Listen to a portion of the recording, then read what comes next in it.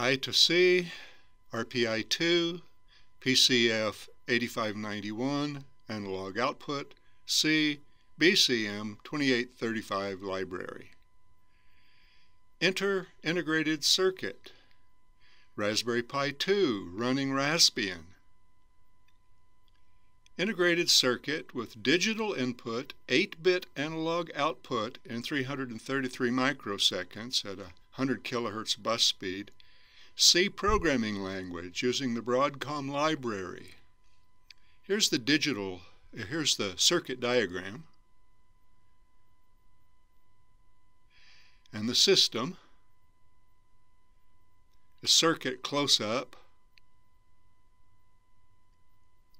Oscillator pin is open. It's monitored by the oscilloscope.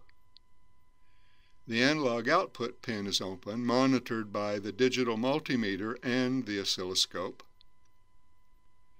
Here's the C program. The library is selected. There's support for printf and scanf. The second byte for the I2C bus. This bit selects analog output. The expected voltage will be calculated.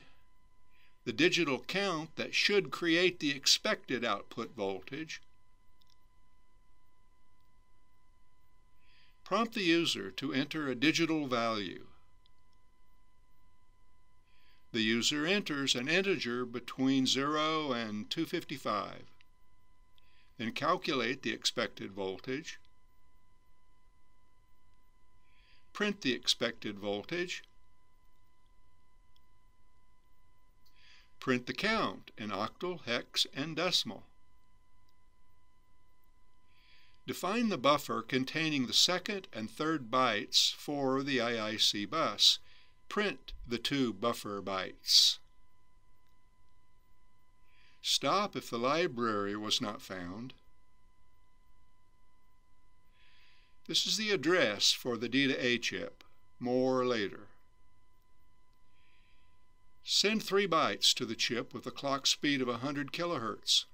Then end the program. It's okay to include these 2 lines. If included, the I2C pins are returned to GPIO. Here are the program results.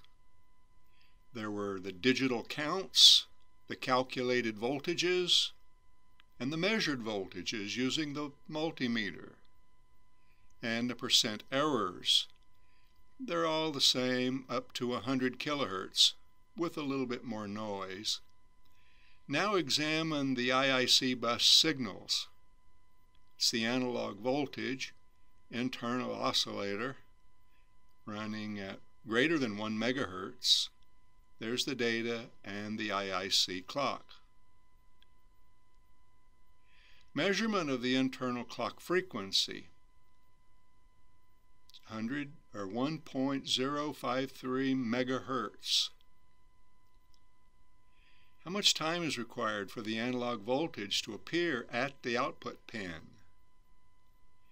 At 100 kHz clock speed, the time is 333 microseconds. Now examine the 3 data bytes on the oscilloscope.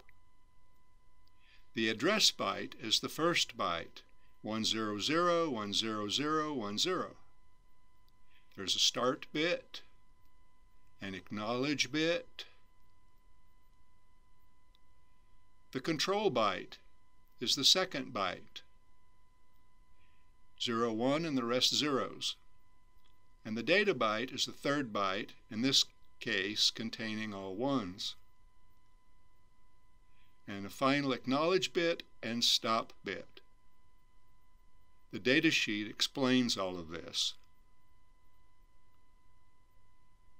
This clock is running at 8 kHz, but 100 kHz works okay too with a little more noise.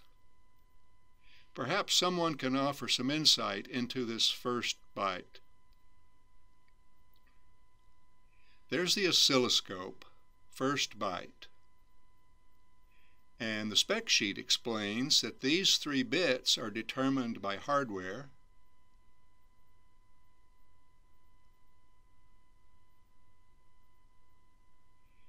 The first bit is 0 for D to A mode. The first byte is therefore,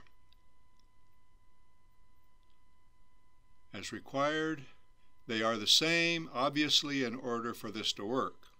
The Raspberry Pi address is hex 49, which is not the same. But shifted left one bit, it is the same. In other words, the first 7 bits of the Raspberry Pi address matches the 7 most significant bits of the first byte.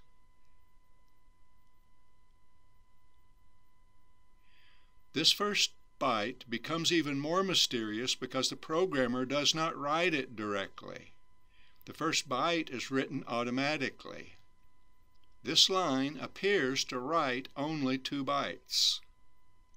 This line writes the first byte, the address byte, before writing these 2 bytes, the control byte and the data byte. If you change this 2 to a 0, you can observe this line writing only the address byte. The following steps are required to prepare the Raspberry Pi 2 to use the I2C capability.